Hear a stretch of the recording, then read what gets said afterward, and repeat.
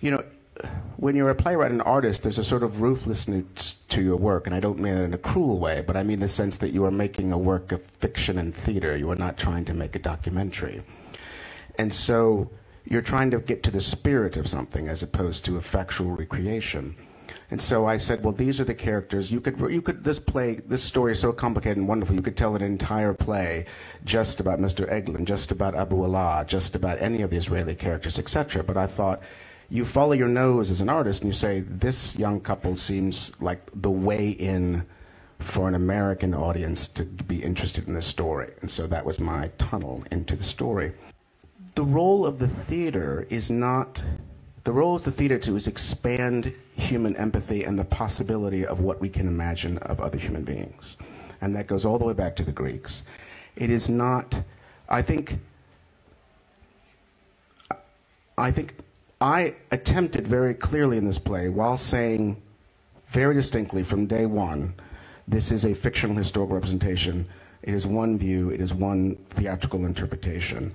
I attempted to use real events described amazingly by almost every single person's memoir, Israeli, Palestinian especially, of what actually happened in the room, to use as a starting up point.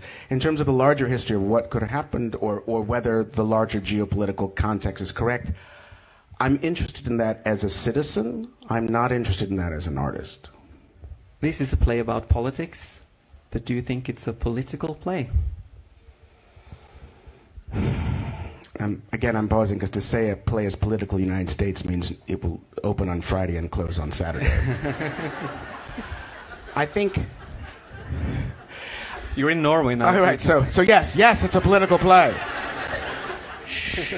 I think actually when we were first doing the show in New York, the actor who played Larson, who had worked in a number of plays, sort of one of the leading actors in New York, and we'd done a few shows together, and he was wonderful. And in that theater way, nothing like the quote-unquote, well, not quote-unquote, the actual Larson, but his theatrical imbuing of the character was wonderful. And he took me aside, he was very excited the first day of rehearsal, and he said, you know what you've done is, it's not a political play, it's a history play. It's like a Shakespearean history play. And I thought, right, that's what I was doing, right. But it is, I think that any good play is, as Shaw said, grown-ups write about religion or politics. In some way, the plays are connected to that. And I'm just interested in plays that are both about passionate private moments, but that are set against some larger political, historical backdrop. One, because that's just what interests me. And two, again, going back to the ruthless situation of writers, I just think it's better and the audience will have a better time and then people will buy tickets.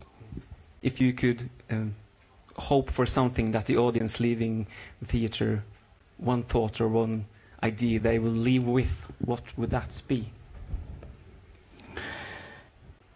That your enemy is a person too, and that you are diminished by hatred, not them. And it's a hard lesson to remember living in the country I do right now, but I try to every day. No, I'm quite serious.